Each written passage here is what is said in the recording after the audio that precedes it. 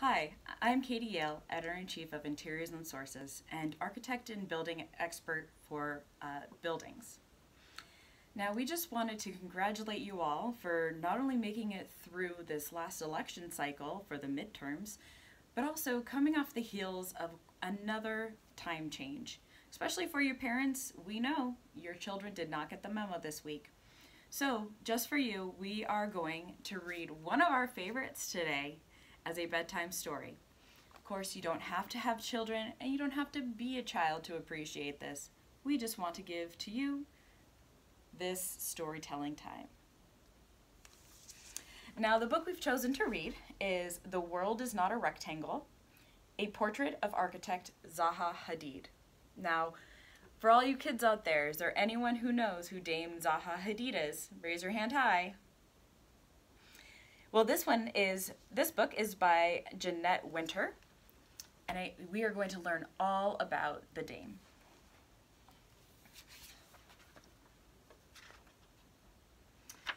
The World is Not a Rectangle, a portrait of architect Zaha Hadid by Jeanette Winter.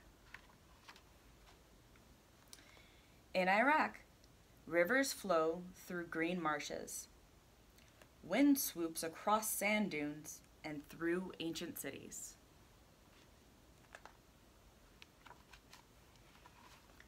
Zaha Hadid sees rivers and marshes and dunes and ruins with her father and imagines what cities looked like thousands of years ago.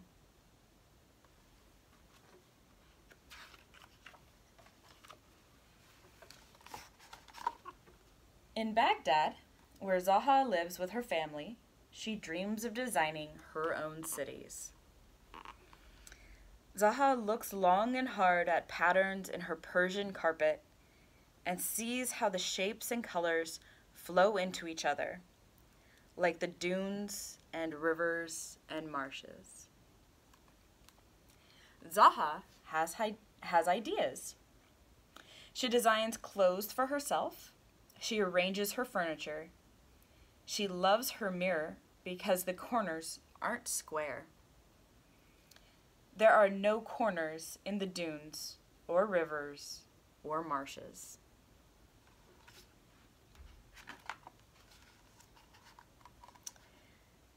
Zaha is Muslim who attends a Catholic school and loves math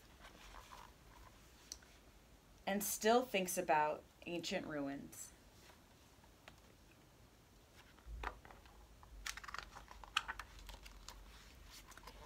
She leaves home to learn more about cities and how to build them.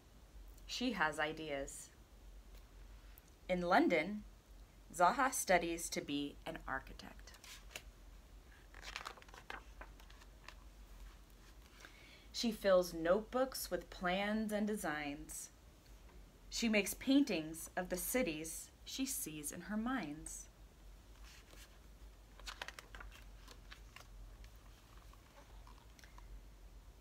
Zaha graduates with honors, rents a room in an old school building, and opens her own office, Studio 9.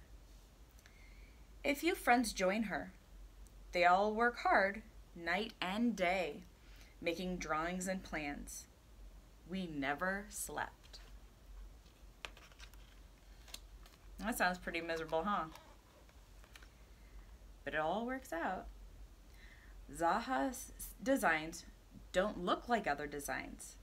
Her buildings swoosh and zoom and flow and fly. The world is not a rectangle. No one wants to build her unusual designs. They say they can't be built, but Zaha knows they can. So she enters competition after competition, hoping to win, hoping someone will be brave enough to build them. Finally, one of Zaha's designs is chosen. The architect judges think her plan is best.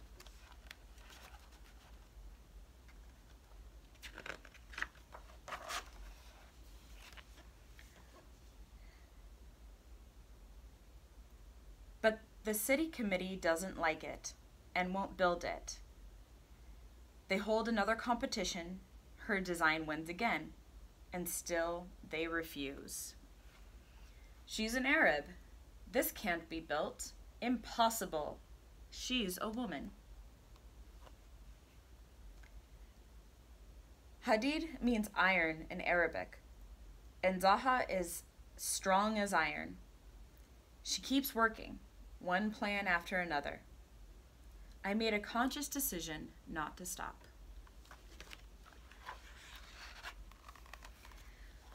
Zaha remembers the grasses in the marshes swaying and sees tall buildings dancing like grass.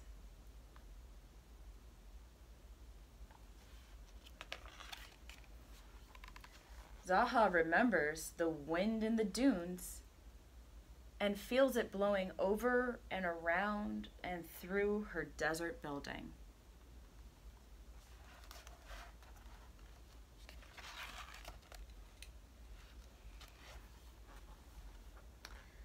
Zaha looks at shells and cradles her stadium like a cocoon.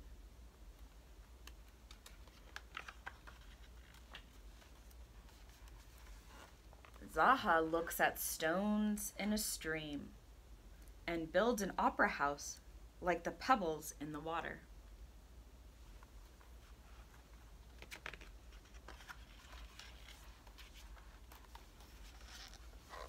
Inside the opera house, a singer is the pearl in the oyster shell.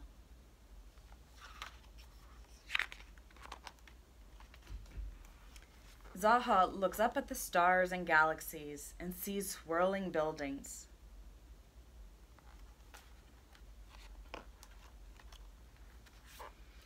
Zaha looks at waves and sees a bridge that moves with the water.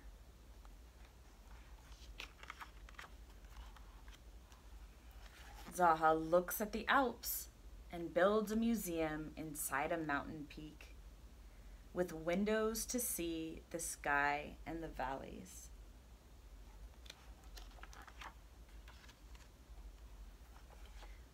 Zaha's ski jump reaches to the sky like the mountains.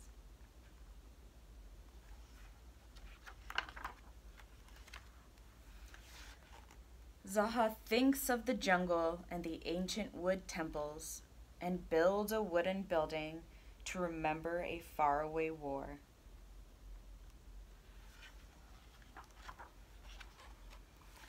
One by one, Zaha's designs become buildings all over the world.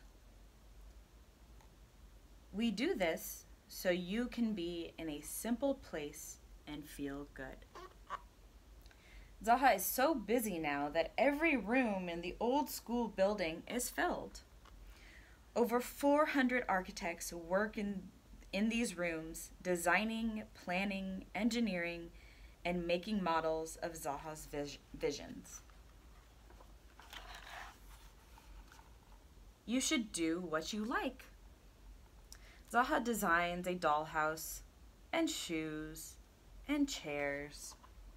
She designs a stalactite sculpture and an iceberg seat.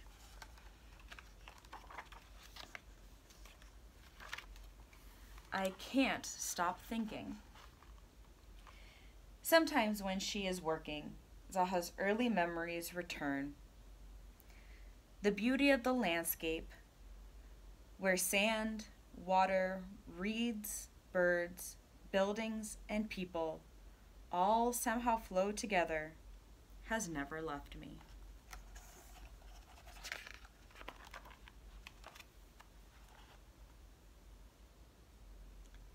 I still believe in the impossible.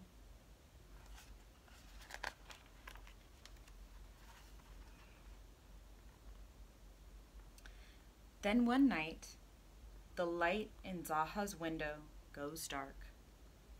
She has left this world. But her architects keep their lights on, designing, planning, engineering, and making models of her visions, keeping her flame blazing bright. even though Zaha is gone.